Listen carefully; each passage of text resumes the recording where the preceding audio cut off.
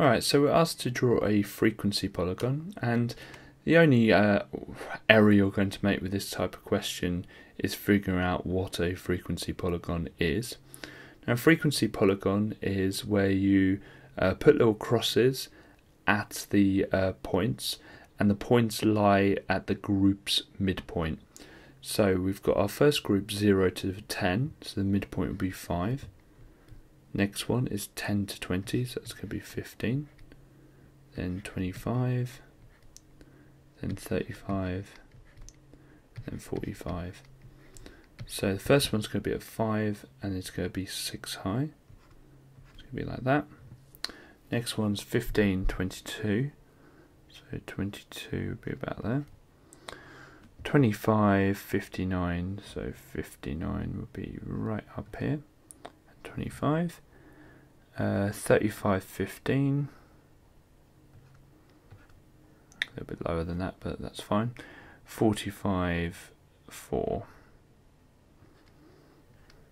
Now we're only halfway done, and my points aren't exact because the screen I'm using isn't the most precise, but it's good enough. We're only halfway done because what we need to do is join these up with straight lines.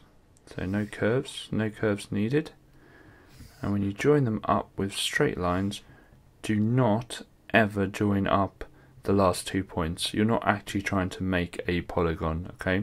So don't ever, when you join them up, whatever, right? Don't ever draw this line here, okay? That's not a good thing to do, so make sure you don't do that. Okay, and that's it. So midpoints, crosses, and then join them up with straight lines if you're asked for a frequency polygon. Alright, so it says that the town council is saying that over a quarter of the stores get over 30 customers. So we're going to see whether that's right. So over 30 customers would be these two groups here, so 30 to 40 and 40 to 50. So that is 19 altogether. So that's 19 out of, and let's add all the rest up, so 6 plus 22 plus 59 plus 15 plus 4, out of 106. It didn't say it in the question.